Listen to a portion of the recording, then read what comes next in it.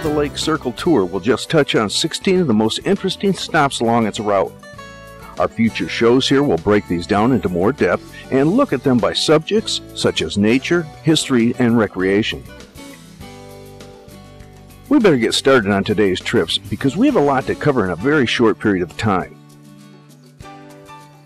We will base ourselves in Manistee, where so much of our tour will take place, and Manistee is one of the only areas along our tour where you can find food and lodging. We will start our tour about 15 miles east of Manistee in Schoolcraft County. Seul Choix Point is a small harbor on northern Lake Michigan and is located on the south shore of the Upper Peninsula. Native Americans and French fur traders traveling in canoes across the rough waters of Lake Michigan found this harbor to be the only refuge between St. Ignace and Manistee. The French gave it its name, which means only choice. The 96-step spiral staircase can be a challenge to climb to the top, but the view is spectacular. On a clear day, you can see all the way to the Beaver Islands, and on most days, you can see for miles down the rugged coastline as it drifts off into the distance. Moving on to our next destination, the Seney Wildlife Refuge. In 1935, Seney National Wildlife Refuge was established as a refuge and breeding ground for migratory birds and other wildlife. Today, Seney supports a variety of wildlife, including endangered and reintroduced species. Bald eagle, common loon, and trumpeter swans are regularly seen during the summer months, especially June and July when they're raising their young. Sandhill cranes can be observed in moderate numbers prior to fall migration. The Visitor Center is open from 9 a.m. to 5 p.m., May 15th to October 15th. At the Visitor Center, you can explore the children's touch table and interactive exhibits, watch the multi-projector orientation slideshow, and shop for books and souvenirs in the Seney Natural History Association's bookstore. The Marshland Wildlife Drive is a self-guided 7-mile-long auto tour and is open during the daylight hours from May 15th through October 15th. Observation decks offer wheelchair-accessible scopes to view wildlife on the pools. Pine Ridge Nature Trail is open year-round during the daylight hours. The 1.2-mile trail starts at the Visitor Center and takes visitors through a wide variety of habitats. Trails are only open during the daylight hours, so you need to plan your trip carefully. Biking is a wonderful way to see the refuge because you can travel through large portions of the backcountry. All refuge roads are open to bicycles, but the refuge manager may close some during peak migrations. The Colwell Lake Recreation Area is located at the northern end of Schoolcraft County, about 25 miles northwest of Manistee. The area lies adjacent to State Highway M94 and Federal Road 2246. Colwell Lake is 145 acres with excellent swimming, beach, and boat access. Camping, fishing, picnicking, and hiking are all popular recreational activities at Colwell Lake. We will follow the lakeside path around the lake. If you are a day packer and are looking for a great spot for a picnic, this is the perfect place. The Colwell Lake Trail begins at the boat launch parking lot. This natural surface nature trail is 1.6 miles long and crosses through a variety of northern hardwood stands and wetlands. The trail has several areas where stairs or plank boardwalks are traversed. If you like to fish, this is another great fall fishing getaway. The fish found at Colwell Lake are northern pike, largemouth bass, bluegill, pumpkin seed, black crappie, and perch. There is a boat ramp and launching pier located near the campground entrance, and there is adequate space for parking and a trailer turnaround exist. Don't worry about supplies. There is a convenience store with gasoline and restaurant located in Shingleton, 10 miles north of the campground at the intersection of M94 and M28. Colwell Lake Campground is a fee site. Golden Age and Golden Access passports are honored. Pine Martin Run is a 26-mile system of hiking and horseback riding trails located in the Iron Jaw semi-primitive area approximately 30 miles northwest of Manistee in Schoolcraft County. Pine Martin Run is composed of 5 loop trails with interconnecting spurs. The trails pass through a wide variety of vegetative communities as they meander past lakes and streams, gently rolling hills, bogs, and wildlife openings. Parking areas are suited for vehicles with horse trailers and are available at each trailhead. And Adirondack shelters with fire rings have been constructed on Rim Lake, Rummel Lake, and along the Indian River. Ashford Lake Pathway is known more for its cross-country skiing than it is for its summer and fall hiking. But that's okay, because it means it's another secret that only a few know about. We couldn't find a lot of information on it, but we did find a map hidden away in some of our old obscure documents that we had from years ago. I'm sure it's a busy place in the winter, or as busy as anything gets in this part of the wilderness. But there's no one around today, and some of the discoveries we would find make it that much more exciting. This might be one of the more rustic trails that you go on. As a matter of fact, we're not even sure where it's at yet. We think we found it. It looks like a two-track that is running down here, and I think it runs out and around the lake. It is how it changes, how the trees change. We were just coming through the hardwoods, the birches and so forth, and we've come into an area where it's all pines and it turns all green on us again. But just these changes are what make the uniqueness of this trail so nice. And of course, you're always walking along next to the creek, at least through this area. And so it's a nice area. There's a huge hemlock out behind me here. I didn't know if you can see that in the background or not, but there's some very interesting trees out here.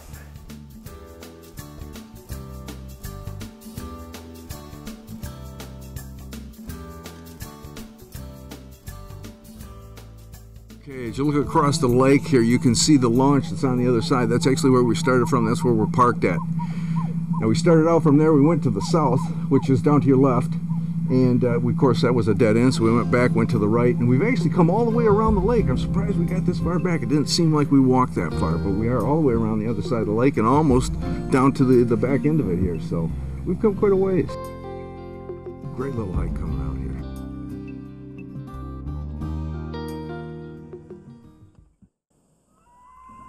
Just a few miles further north on Indian Lake, we would come to the Brainy Nature Preserve. We added this to our trip to give you a hint of what was still to come.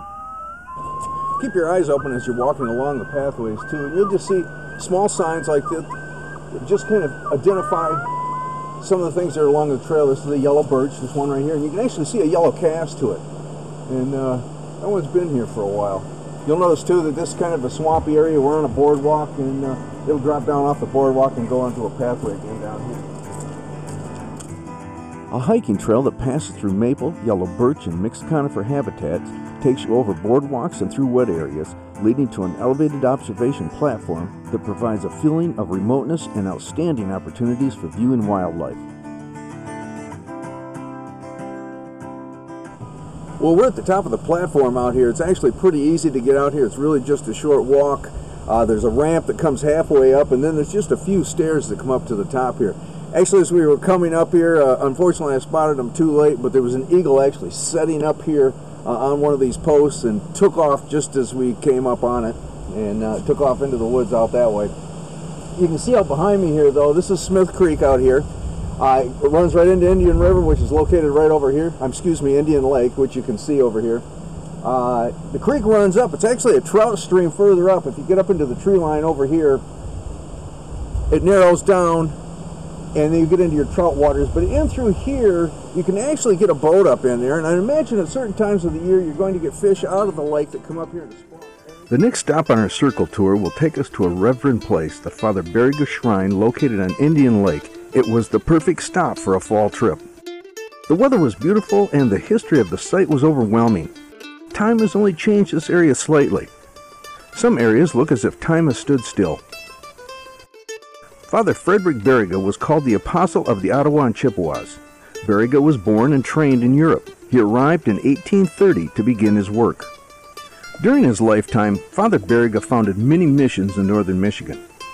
The original Indian Lake Mission, the third of Beriga's faith, was built in anticipation of his first visit to the area in May of 1832. The chapel, used by the local Chippewas, used traditional Indian construction methods and materials such as logs and bark. The Indians replaced the first chapel with a larger one in 1833. Records suggest that the chapel may have existed until 1873. Based on historical information, the Indian Lake Mission was rebuilt in the early 1980s on the original mission site. The little huts on top of the burial site are where the natives would put the things that the deceased would need in the next life, such as his favorite moccasins and hunting knife, along with tobacco that was thought to have special powers. Until his death in 1868, Father Barriga labored unselfishly in an area from northern Minnesota to Sault Ste. Marie. With this area being covered by snow 70% of the year, he would make most of his treks on snowshoes and become known as the Snowshoe Priest. Indian Lake State Park is located on Indian Lake, the fourth largest inland lake in the Upper Peninsula with an area of 8,400 acres. It is 6 miles long and 3 miles wide. According to 1850 surveyor records, Native Americans lived in log cabins near the outlet of the lake. The park is composed of 2 units which are 3 miles apart and separated by the waters of Indian Lake. Original land acquisition at the South Shore was in 1932 and development began in 1933 using the CCC and the WPA labor. The original acquisition of the land on the West Shore was in 1939. However, development did not begin until 1965. The area around Indian Lake State Park is a playground for the sportsman and outdoor recreationist. Palms Brook State Park is located at the northern terminus of State Highway 149, a 15-minute drive north of US 2 at Thompson. It's a rewarding side trip for the vacationer touring the Upper Peninsula, for here you can see one of Michigan's alluring natural attractions, Kitchita-Kippy, the Big Spring. The Big Spring is the largest in Michigan, 40 feet deep and over 10,000 gallons of clear water gush per minute from the fissures in the underlying limestone. At the springs you are greeted by a new, more modern raft that has replaced the older, smaller raft that has served the spring for almost 60 years.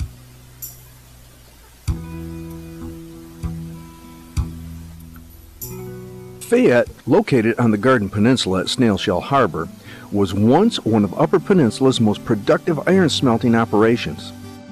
When the charcoal iron market began to decline in 1891, the Jackson Iron Company closed its Fayette smelting operation.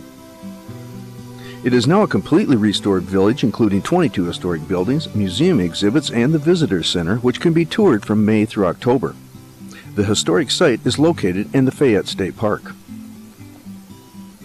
Today, Fayette Historic Town Site is a living museum with many restored buildings. Visitors may walk through the buildings and learn about the life in Fayette during the late 1800s. Over 20 buildings are open, with restoration continuing on other parts of the town. Moving on to stop number 11, we find ourselves back on Lake Michigan. This area has always been famous for the amount of forest and its pine trees, and has been a preference for Christmas trees. Well, this wasn't always a good thing. Well, we're now standing on the shores of Lake Michigan, and we've got the perfect day for what we're looking at right now. We're in the town of Thompson, or very close to what's left of it. There are a few buildings out behind me that are still visible, that have lasted over the years, a lot of old foundations and some of the old docks that were out here.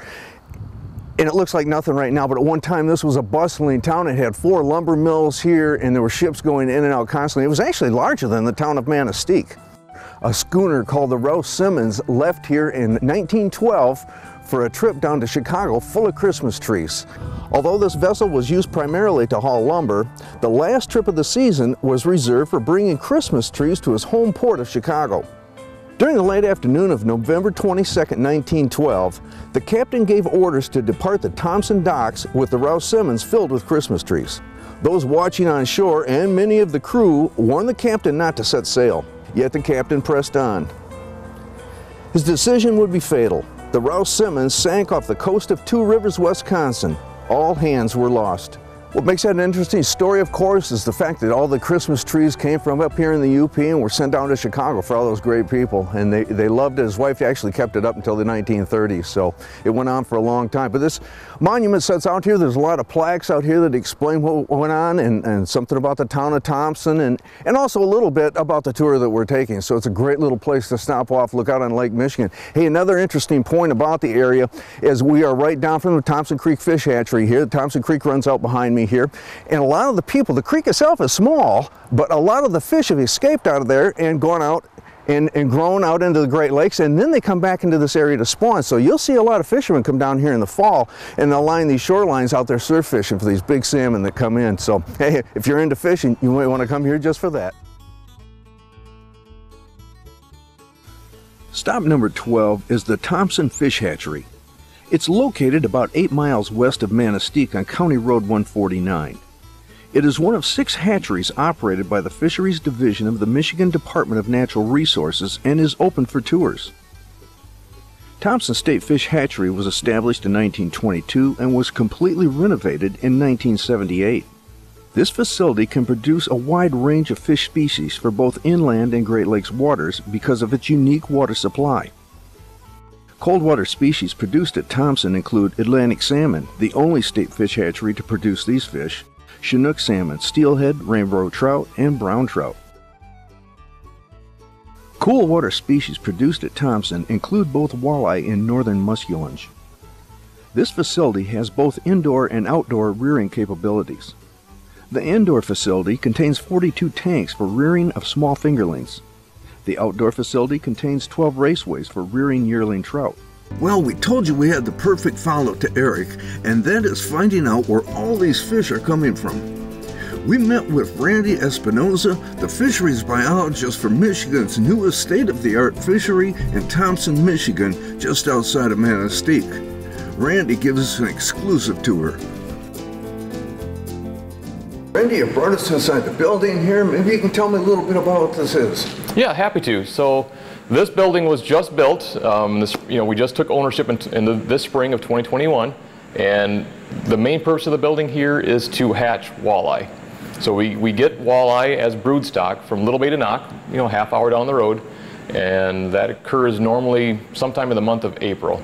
And we bring those eggs here, and behind us here is a separate little room. This is our incoming egg room, and it's a whole separate area where we can disinfect the eggs, clean them up, and then we pass the eggs through this window. That way they're in a nice clean environment when they come over here and nothing gets contaminated in this side of the building. This is all full of water, and the water will come down through this tube. We put it inside of the jar with the eggs, and the water has to go in here, and the only way for the water to come out is out the top.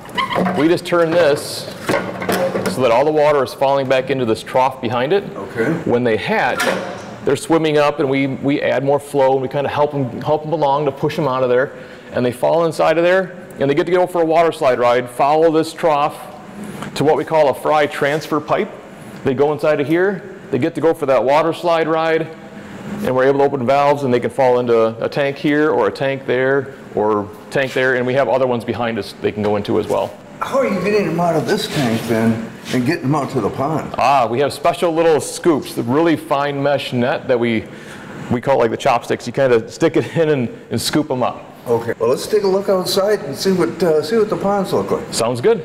And Randy, maybe you can explain where we're standing and how's this compared to the rest of it? Right, but this facility is mostly a walleye rearing facility. We hatch the walleye and we put them in the ponds behind us, and after the walleye get raised and we stock them from these ponds, we'll drain everything and refill water up, and then we'll bring muskie in, and then we'll raise those through the fall, and then hopefully get them out of there before it turns to ice. The first pond behind us is a solar pond. That's just a pond where all the water goes into and actually warms up a little bit. So when we want to add water to a rearing pond where the fish are at, we're not dumping in cold well water on top of them. The other ponds, there's 6 other ponds. 2 of them are 1 acre ponds, and then 4 others are half-acre ponds.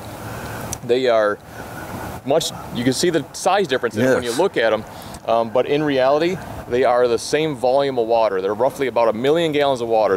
It looks like a good spot that birds might come down and eat some of these fish. What do you do about something like that? Right, so we're positioned right off, we're only 1.5 miles off of US 2, so we have Lake Michigan right through the woods back there, and then we have Indian Lake, a big 8,000 acre lake just to our north, and so we got lots of birds. So what we have around each of our rearing ponds is a series of nets. So we have nets going up the sides, nets on the top. We don't want to have the birds come in and take all of our they'd probably eat everything. They would try, I'm sure. The Manistee Boardwalk and Riverwalk extends 1.8 miles from the eastern city limits, passing under the US 2 bridge into the downtown district. The boardwalk was first constructed in 1991, with several expansions and improvements taking place since. Built for visitors and residents alike, the boardwalk meanders along the sandy shores of northern Lake Michigan. Interpretive signs placed along this wheelchair-accessible path inform visitors of the sights and natural elements around them. Along the way, enjoy the picnic area, fishing pier, and a photo-perfect view of the East Breakwater Light.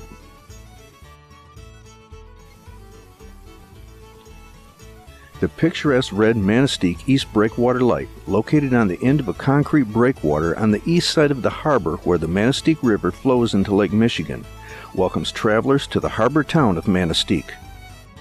On a good day, you can walk out to the lighthouse, but caution is strongly advised as winds and waves can be treacherous.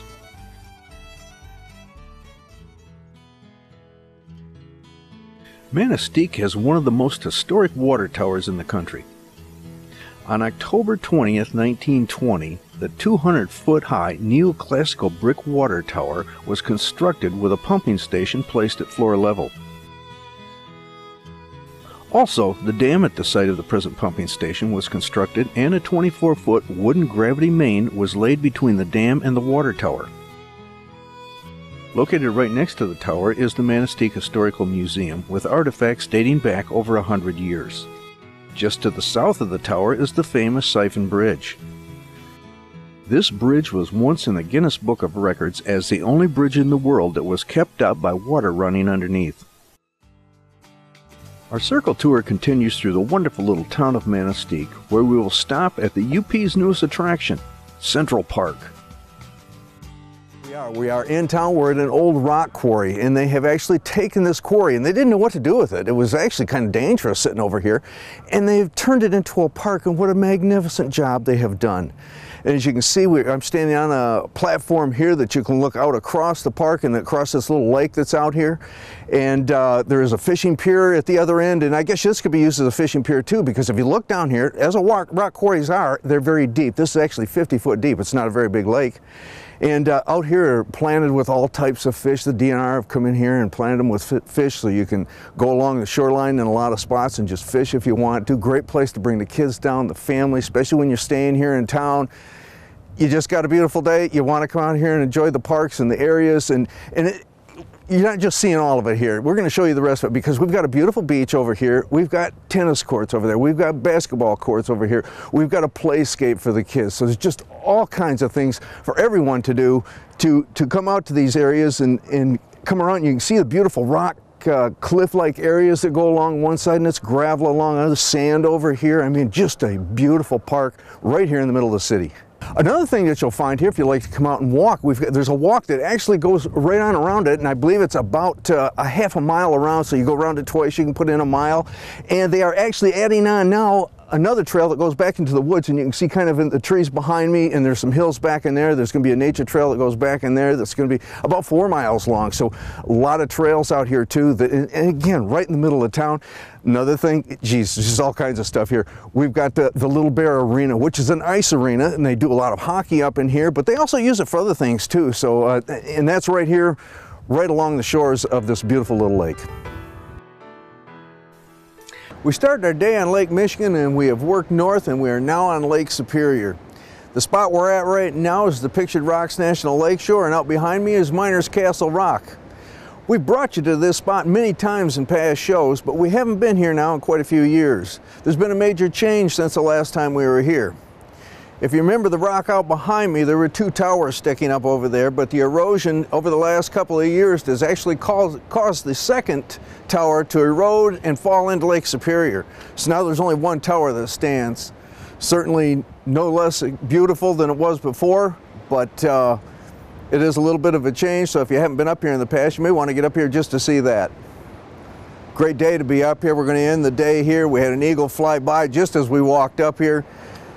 They say you can look down on the water at times and see fish swimming around down there. We're probably 175 to 200 feet above the water on this platform right here.